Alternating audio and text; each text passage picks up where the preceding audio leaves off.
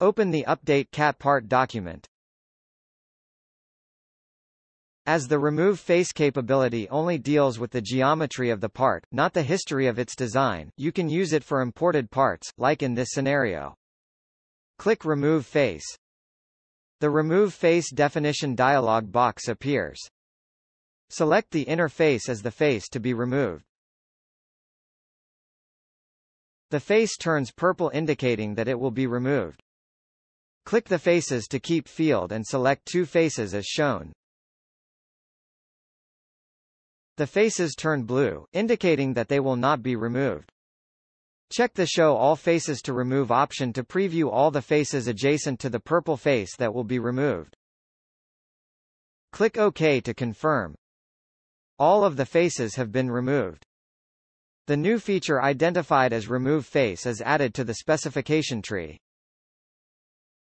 Launch the command again and select the faces as shown as the faces to be removed.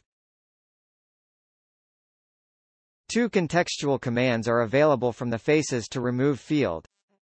Clear Selection removes all selected faces from the selection.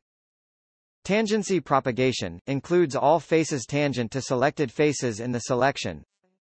From the Faces to Keep field, only the Clear Selection contextual command is available. Click OK to confirm. All selected faces have been removed. The new feature identified as Remove Face is added to the specification tree.